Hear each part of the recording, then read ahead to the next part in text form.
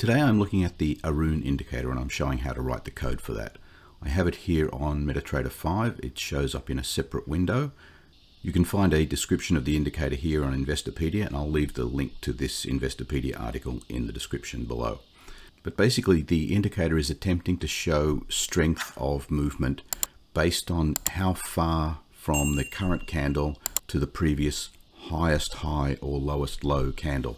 And so it plots two lines here. One is showing the strength of the downward movements based on the lowest low, and the other is showing the strength of the upward movements based on the proximity to the highest high. And there's a fairly simple formula for that, and we'll go through that as we write the code. It's not necessarily the most accurate indicator. It is potentially something though that you might want to include with other indicators as part of your trading strategy. And it is relatively simple. Now, because it only looks at the highest high and the lowest low, recent highest high and lowest low within a given range, this doesn't actually care what the price is. So it doesn't care how high that high is, just that it is the highest high within a range, or the same for the low. So there's nothing in here that actually uses the price from the candles, any of the prices, just the distance from the current candle to the most recent high and to the most recent low. So let's switch over to the editor now and we'll write the code for this indicator. Now I have the Metatrader 5 editor open and I've already created the outline of the code here. You could create this using the wizard if you like. I've used a template. If this looks a little different to the code that you get from the wizard, it's really just formatting. I still have the onInit function and the onCalculate function, and there's nothing in here yet. I've also got the standard property statements. So all I've done, I just changed the way this leading comment looks, but I've also included here a description of the indicator. This text all comes from the Investopedia article, and I've just included the reference to the Investopedia article there. The properties, standard copyright, link, version number, and a description which is to identify trend changes in the price of an asset and so on. Now this is an indicator. It appears in a separate window and it has two lines. So I need to add some property statements for that. So the property indicator separate window. I have two indicator buffers. Now buffers are used to store data, and I have two indicator plots, and the plots are used to draw the data. The plots actually relate directly to the buffers, but you may in other indicators have some buffers that are used purely for calculations and don't show anything on screen. Now because this is going to display the two lines on screen, I'm going to add some properties of each of those lines here, and those properties show up on the input. In fact, I'll just use the magic of the editor to go to the finished product now and show how that might look. So here on the Aroon indicator, this is this colors tab, and it shows the two lines that I have on screen, the color of those lines, the width, and the style. And the properties I'm about to add will set those up for the defaults, but you can change them in this window.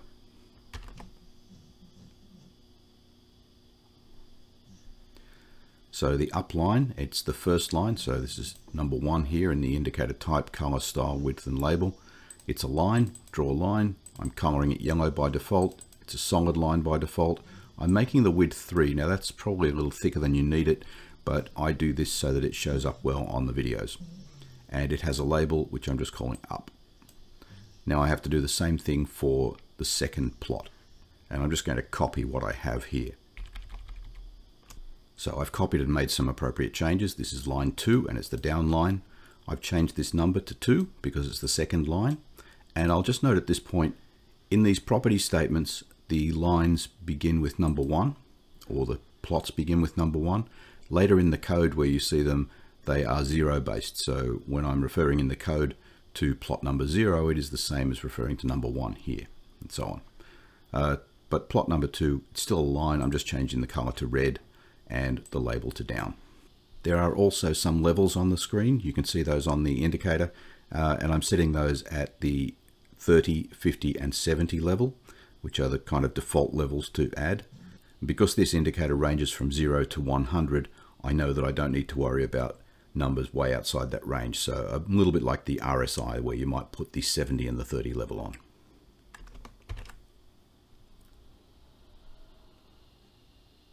So to add levels, I again have property statements, and these are indicator underscore level, and then levels 1, 2, and 3, which I'm setting at 70, 50, and 30. I'm coloring them silver, and I'm setting the style to a dot. And now I have some inputs for the indicator. There are only two inputs. The first is the number of bars that are going to be used to consider in determining the proximity to that nearest high or low. And the second is just a shift to determine whether I want to move the curve across the screen. The default period for an Aroon indicator is 25, so I've set that here, and I've just set the default shift to 0, which you can change if you want. I said that there are two buffers, so I need to declare two arrays of type double.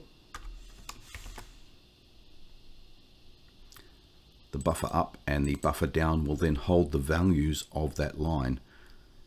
And simply by placing values into these, once I've associated these buffers with the indicator, we'll set the value of the line on the chart.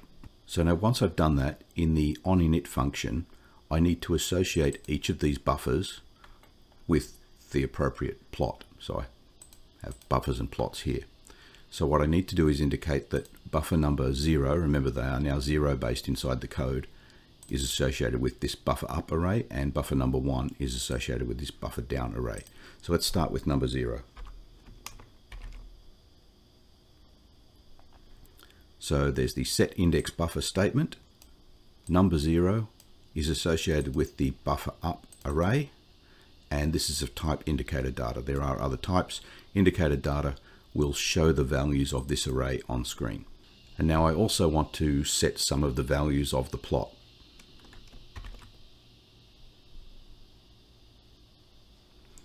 So the first is the shift if you've specified it, and I'm using plot index set integer. Again, it's plot number 0, and I'm changing the plot shift property to the value of the input shift. And the other is the plot draw begin, also with the plot index set integer for plot number 0. Because you've specified this INP period at the default of 25, it makes no sense to draw the indicator within the first 25 bars on the very far left of the chart. So I'm simply saying that the plot does not begin until INP period. Now there's one more thing I'm going to do with buffer number 0. I'm going to use array set as series for the buffer up and setting that to true. What this will do, it means that when I refer to elements of this array, then index number 0 will be on the right hand side of the screen, or the last bar on the screen, the one that's currently open. I do that because there are other functions such as iHigh and iLow and so on, that when they return a number, that number is based on 0 being on the right hand side of the screen. So I like to try to keep my array matched up with that. This is not the default, I just like to do that, and it helps me to maintain consistency in my code. So now that I've done that, I need to do the same thing for the buffer down, which is going to be index number 1. So I'll just copy this code and paste it in and make changes. So now I've made the changes, slight change to the comment there. These are all now buffer number 1.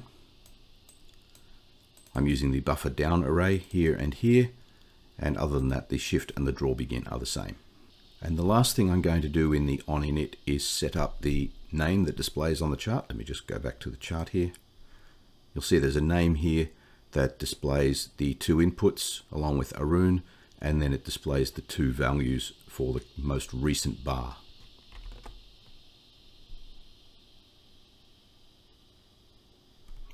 So first I'm setting up a variable called indicator name, and I'm using the string format for that because it lets me use simple placeholders and templates. So the name is going to be Aroon parenthesis and then two integer values separated by a comma, and I'm substituting in the period and the shift, the two inputs for that.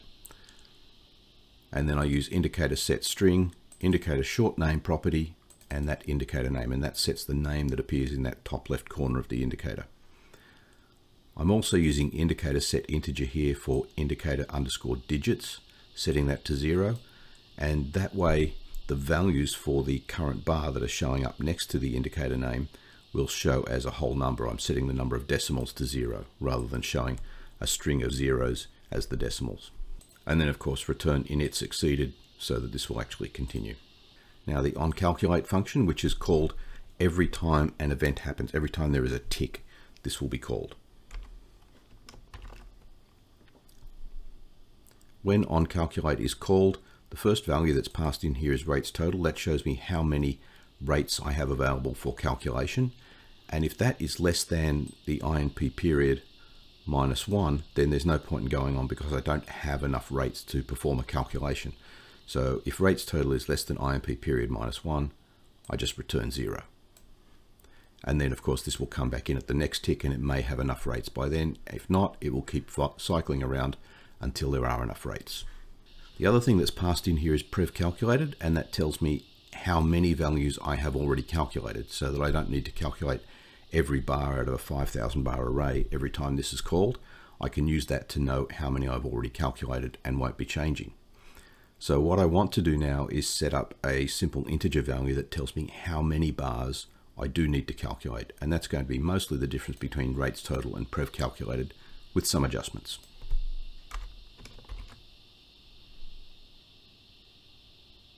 So here in the first line, the count is equal to rates total minus prev calculated. But if prev calculated is greater than 0, it means I've been through here at least once, and I always want to recalculate the value for bar number 0. So if prev calculated just happens to be the same as rates total, it means I'm just recalling, but bar number 0 can keep changing. Also, if a new bar has formed, I want to make sure I calculate bar 0 and bar number 1. And that's handled by this statement. If prev calculated is greater than 0, count plus plus. That just forces either bar number 0 to be recalculated if there have been no new bars, or if there have been new bars, it forces me to one time recalculate the bar that has now become bar number 1. Then I've got another test in here if count is greater than rates total minus INP period plus 1. So if I'm expecting to calculate more values than I reasonably can, simply because I can't go within INP period of the total rates, then I reset count to rates total minus INP period plus 1. So this is kind of the maximum number of bars that I can calculate. So once I have this count telling me how many bars I'm going to process, I now need a standard loop. And because I've set my indicator arrays to be as series, which means that bar number 0 is to the right, that means that I'm counting down in this loop. So for int I equals count minus 1, so count tells me how many bars I have to calculate, but because the array is 0 based, I'm beginning at count minus 1. While I is greater than or equal to 0, I minus minus, so I'm beginning at count minus 1 and stepping through all the bars down to bar number 0. This indicator is based on the distance from the current bar to the most recent highest and the most recent lowest value within this INP period range. So I'm just going to find the bar numbers for each of those.